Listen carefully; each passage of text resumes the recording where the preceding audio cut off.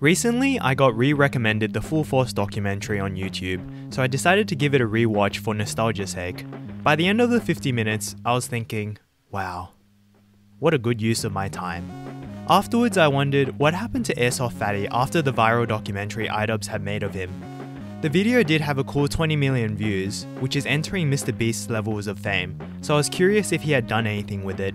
I went to his channel hoping for entertaining/fun updated videos about what Airsoftfatty had been up to, or any updates on how the other main characters of the documentary were.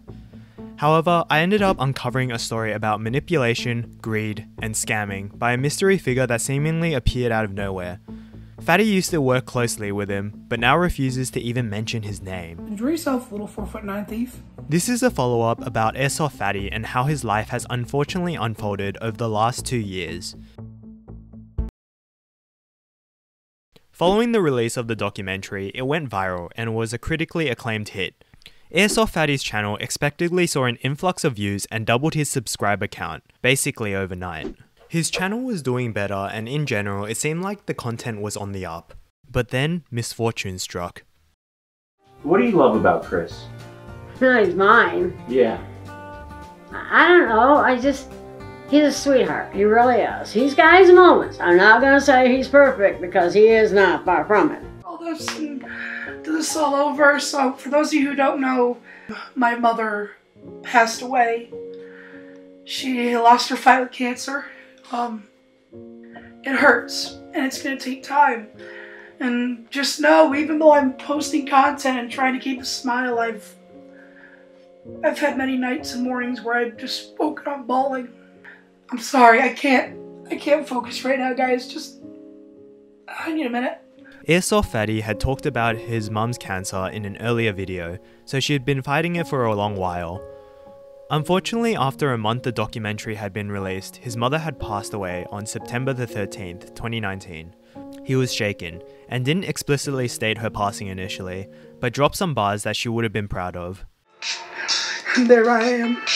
Felt so goddamn weak I had to step out and try again. But here I am. I still do what I do. I still make content for everyone that takes some views.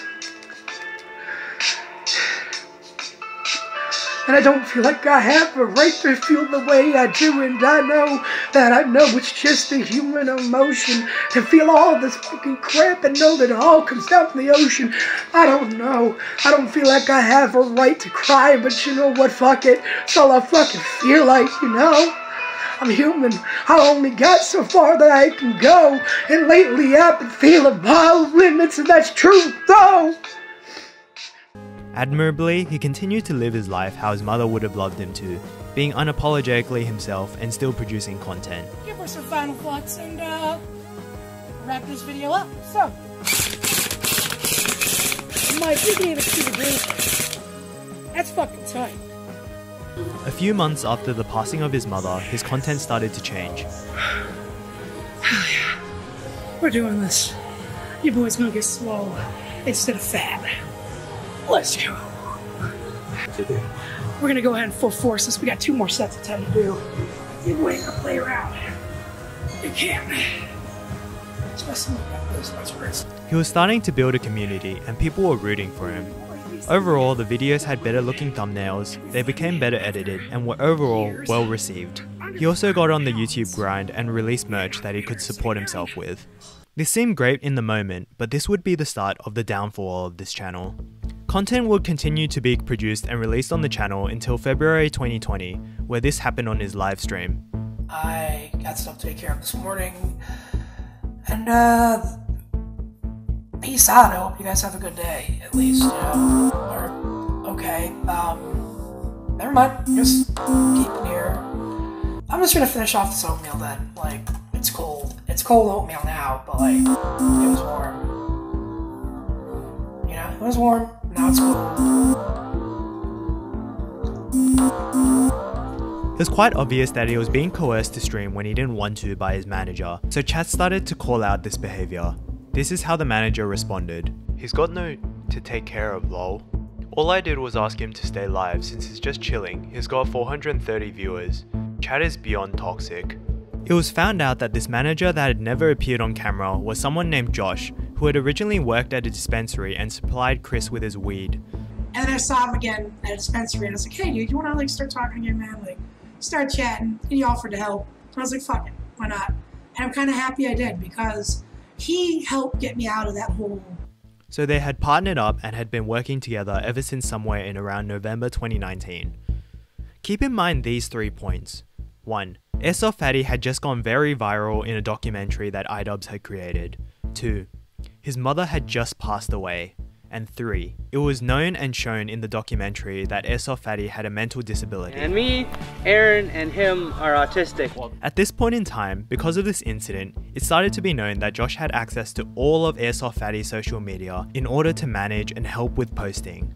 People were suspicious of how he had reacted and what his relationship with Chris was, and started to connect the dots. As people were viewing Josh in a negative light for forcing Fatty to keep streaming, he decided to host an intervention stream discussing hard work and ethics in order to paint Fatty as lazy and to get him to work for longer. This might have sounded like a good idea to them on paper, however, the stream itself started to reveal even more cracks. The reason why I blew up on Chris the other day is something really simple, but it's the grand scheme of things, is how much you lie and how big of a compulsive liar you are. It became a stream of all of Josh's friends that he had gathered, basically ganging up on Fatty and literally demonstrating that they were emotionally manipulating him. The tone of voices, the body language, the way they were harshly cutting him off where he couldn't defend himself, everything about the stream had felt wrong. Or you get upset. Well, it's just like, why do I shoot it down and why do I get upset? If you don't tell me to him for help, he offered it. Well, you said you accepted it. That's so fucked up. That's so fucked up. No, he offered it. How do you treat everybody? You treat everyone like shit. Chris, shut up. Listen. You treat people like shit, dude. Listen. Okay. This led to some more attention and started to get covered by other channels on YouTube. Videos started popping up titled, Airsoftfatty's manager, Josh forces him to stream against his will. Airsoftfatty's friends go full force, ? And Airsoftfatty needs help. These videos not only covered what happened on stream, but also brought forth lesser known problems. It had turned out that Josh had taken a hold of all of Airsoftfatty's social media, including Instagram and Facebook, not just his broadcasting channels that people had just expected. Josh was also demanding money for the work that he was doing, but all the revenue was coming from Fatty's previous older and more popular videos, ones where Josh had not been involved in the making of, as well as the fact that he had come to Airsoftfatty offering his services for free. Don't quit the job. I told him. But that I said flat out, YouTube is not a guarantee. I don't care. That wasn't a volatile system. Are you just gonna make up these? No, because I wanted you to stay stable, dude. Because I know how volatile this is. He's gonna piss me off because this is shit that I'm talking about when you're making points that aren't important. I never told you that I wanted to fucking get paid right off rip, and I don't give a shit. When you're making $6,000 in 1 month, yeah, maybe you could pay me like $500 so I fucking feel like I'm at least getting something out of helping you $6,000 in a month. But other than that, no. Maybe 10% like one day. That's all I really care about. But guess what? I quit my job to help you, not because I knew that it was going to make me money. No, I did it because I wanted to help you and I didn't have enough time going to work and helping you because you are so much to handle that I can't work and help you. Airsoftfatty uploaded a Q&A video addressing the drama and controversy a week later, providing some more details about Josh and defending him, saying that he's been a good friend and a manager looking out for him. Yeah, and so something else I want to touch on. Josh has helped me out with a lot of stuff in the background. Some of it's been personal stuff, and Josh provided him with a place to stay after he had to leave his mother's house due to her passing. Chris said he was going to focus more on live streaming in order to allow Josh to focus less on the channel so he could de-stress. However, the audience wasn't settling for this and were asking Fatty to remove Josh from his life as they were worried about him. However, Chris stayed upbeat and hopeful, saying that, great, because the future is always going to be bright. It's going to be very blindingly bright. Post livestream. Those aware of what had happened were still extremely weary and skeptical about Josh. People were trying to bring the Fatty's attention to get as far away as possible, as soon as possible. His audience began to realize as soon as Josh had entered the picture, Fatty had stopped hanging around with any of his original friends, the ones that had been by his side from the beginning and featured heavily in the documentary. Josh probably had something to do with this as he was deleting and blocking whoever he chose. Instead, they were replaced by Josh's friends, people that he would definitely not have hung around before. You got your shirt all out. How long have you been here, Fatty? Give me the key. I know you got the keys. Give me the extra key you got to my house, Fatty. My name is Dimitri, and I was actually a part of the Airsoftfatty crew for about a month and a half. I can't tell you much, but what I can say is that Josh won't give me my computers. So that means that Josh was in full control of everything. And that was a very scary text to hear. I told Chris to call me. He said he'd call me later. I told him the next day, could you call me? And he said, I'll call you a little bit later. Never called me, never contacted me again. I had texted him 3 more times as I'm showing on the screen. No answer whatsoever. So, Josh completely cut me off from him. Josh and his crew. And real quick, what I'm going to do is on the screen right now, you're going to see the email that I have received proving that this is true. It's going to be on the screen right here, so you guys can read that along. Now Mike is out again, and Chris is fully back in the hands of Josh and his little crew.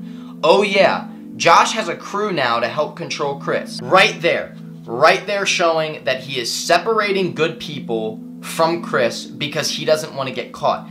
Josh had completely taken over all social media and was ruling with an iron fist at this point. He was deleting comments that involved him in order to preserve the channels and his own image, so the people unaware about what had transpired wouldn't find out. It didn't help with the fact that the channel was pulling in much less views compared to Fatty's original content before Josh had appeared. Videos were struggling to break 30k views with a subscriber base of 400,000. The comments on the videos now were all saying how Chris had changed and he was no longer like his old self. Nice skit, but I'd rather watch 50-minute Jedi Council meetings. And Chris no longer has creative control of his own channels, RIP old Airsoftfatty. Over the next month, Josh would continue to grow and maintain his power until April, where another event would happen. The Airsoftfatty account had been hit with another major plot point when the account was hacked and no one was able to get access to it. Chris was stressing out about it during his live streams, trying to get it sorted with Josh and to get the channel back. It's been a pain on both our ends. We've been trying for like the past week, and like YouTube is giving us hell over it, Google is giving us hell over it, and we are doing our best. After a month of working on it, their prayers and hard work had paid off, as they were able to get access to their YouTube account again. We got it right back. Boy, we got the YouTube right back in this shit, and we're finally able to start uploading again. You got it back. Oh, we got the YouTube back. Ah! We got the YouTube back. Yeah. This would have been an exciting underdog story if it weren't for the context of Chris and Josh arguing the week before and the fact that Josh was the only one to have access to all social media platforms. You ruined my whole lunch. You ruined my whole day.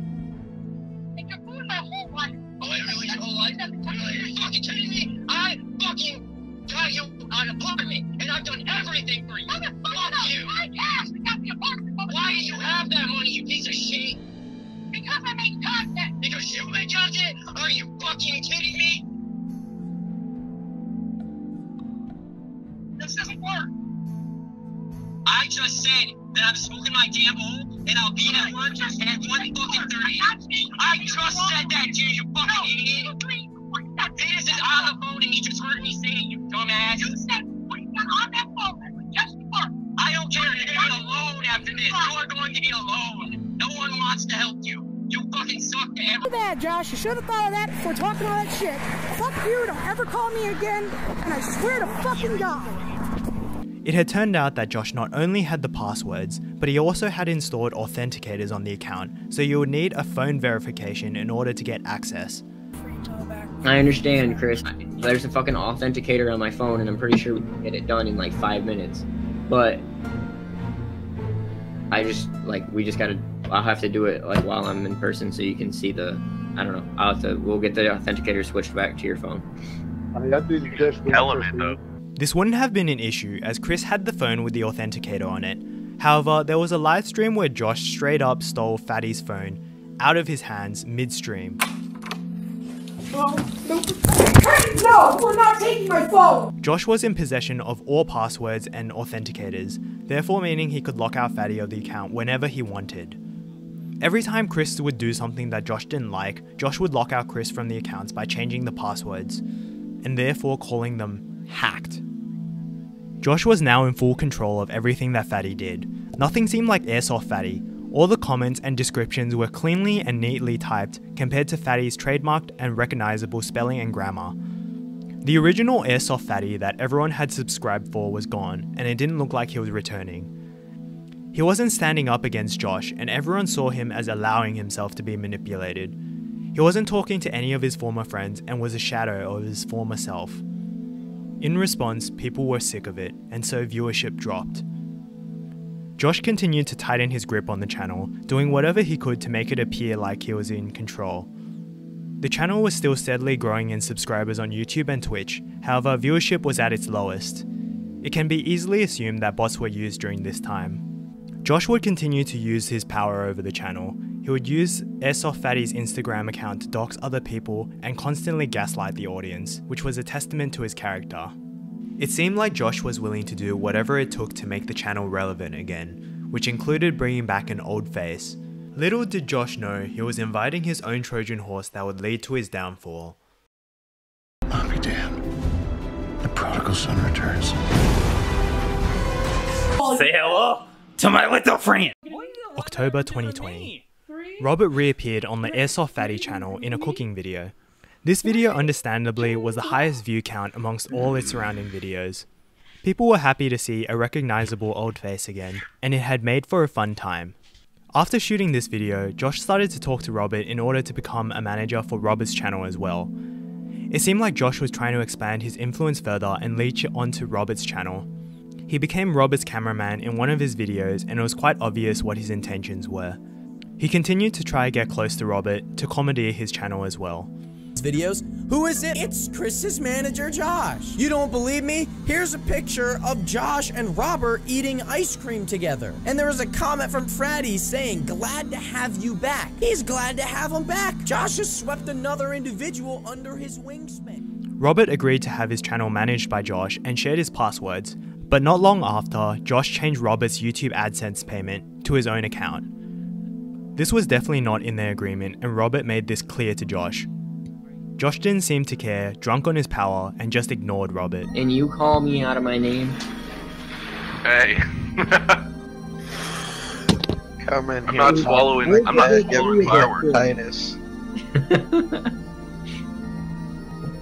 However, underestimating Robert is what would lead to Josh's downfall. He didn't give Robert any credit, thinking that he had Robert around his thumb just like he did Airsoftfatty.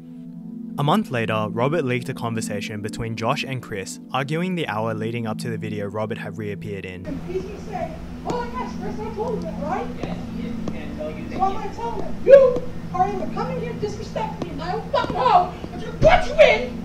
Aaron said I could be here. And He just asked you to leave. He actually said he'd be advised to leave because you're flipping the fuck out and causing issues. Ah! Get out! Okay, I'm calling the police. Get out of my house! No, you just hit me. I'm calling the police. Do it. I'll stay here and put you in jail. If you don't be a dickhead to me. I've had problems with Mr. Brack. I need help. Homie, I'm just telling you, I'm pressing He's made charges. threats to me. I have video, and he's saying he's going to charge me. He just walked out the door now. Yeah, I want to press charges. I want to press charges on him. No. He was already told by law enforcement, and he was told by people to stop. He's done it again. You can get a hold of him and get my shit back, or next time he comes here, I'm going to enact Cat's spot. And Josh has been getting more and more violent with me lately. He has been hurting me ever since we started working. He's put his hands on me. So already he has a history. I defended myself. No. He's been changing my password. He's stealing my shit. I got it on video, and I'm going to show it to the police. Probably because of that. Nobody expected Robert to have the foresight to be able to record an argument in order to use as leverage on a future day. This was the same person that was represented as having a demon voice in the Full Force documentary. Well, it's me, just a different side of me. Oh, okay, so you're talking about your demon. Yeah. Exactly. Lo and behold, the very next day, Robert's account, that Josh had all the details of, was hacked. It looked like the hacker was extremely experienced and mature, removing all photos and leaving these images behind. And coincidentally, Josh messaged Robert in a Discord chat in a similar experienced and mature way. However, the plot twist comes when Robert had allegedly taken all this as evidence and hired a personal investigator in order to try get enough evidence to press charges. This is where it gets really interesting. Robert scheduled a meeting with the detective, and eventually one of his best friends went with him to the meeting where Robert handed over all the evidence. It was clear that Robert was getting dragged out of the spotlight. Unfortunately, this isn't like a hero story where after the Robert in shining armor had come to save the day, the story ends here. Even on the sinking ship that he had created, Josh was still trying to milk everything that he could. He was posting on Airsoftfatty's social media, attempting to convert anyone that he could on his own Instagram page. Unfortunately, the trail has gone cold here and no more evidence was presented. Airsoftfatty's main channel continued to upload videos during this time consistently up until the end of the year. That was up until February 2021, where the channel had stopped uploading. After Airsoftfatty had returned a month later, it was confirmed that Josh was no longer a manager. However, the issue was that after he had left, people were realizing the drop in quality. The juxtaposition of having decent editing to none at all was quite jarring for the audience. The things that he was doing was also quite limited. Most of the videos after Josh had left were just Airsoftfatty talking to the camera, which wasn't the most engaging content. The upload consistency also took a hit, with videos being uploaded more sporadically and sparingly. If Josh had done one thing right, it was the fact that he forced Airsoftfatty to consistently upload. The most recent form of content that Airsoftfatty has appeared in outside of his channel was an interview with the Eric Barber. The topic of Josh surfaced in the interviews, and this is what he had to say. I hope things continue to get better, because we've been through a lot and really sucked to kind of just, a job like that, but, I'm hoping things stay tight, Okay. We might go at each other's throats, but at least he, cares. Even after all that he did, Fatty was still open to view him in a good light. Like all of us, he's had a really bad run over the past 2 years, probably even more so. Unfortunately, due to all the incidents involving Josh, the channel has started to fade into obscurity. The channel had turned into something completely different that his original fanbase had subscribed for. There was no Battle Creek and none of his original friends. Chris has no longer been producing the content that people want to see. He's been getting lazy and only been smoking joints on livestream. People were also upset that Chris brushed away all his friends and didn't stand up to Josh and allowed himself to be manipulated to this point. Despite all this, he's still turning up to make videos and creating content. 2022 is Airsoftfatty's year part 2. It is going to be the year of positivity, of change. It's the year where I'm about to be surrounded by nothing but support, and I'm going to go through life being a lot more happy. For this, he is commendable and he has my respect. Having spent 2 weeks researching for this video, I can now safely say I'm a professional in Airsoftfatty history, so drop a comment if you have any questions. I don't know if I should be proud or disappointed by that. My brain is filled with Airsoftfatty lore, so please fill it up with something else. For example, a like and subscribe? I'll have a link to Fatty's channel in the description as well, so please check out his channel to show some love and see how he's doing now. Anyway, that's all from me, so thanks for watching and have a lovely day.